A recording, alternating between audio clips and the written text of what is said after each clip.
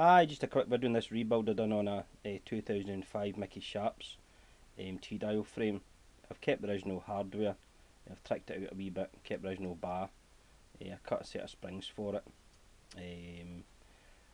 I also fitted a set of Wesley Verity. These are 8 layer, matched up to a 22 cap.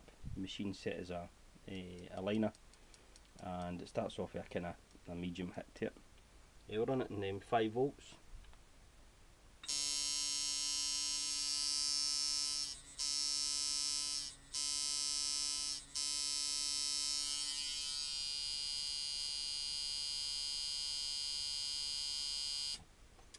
As I say, Wesley Verity coils are very powerful, so we'll go up 0.3 a volt, just to increase the force of hit.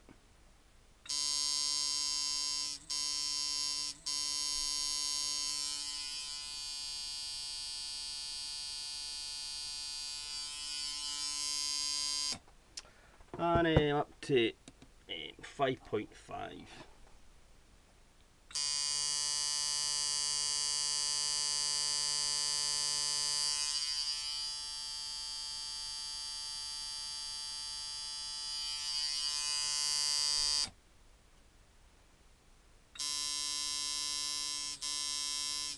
5.5, the hit's relentless.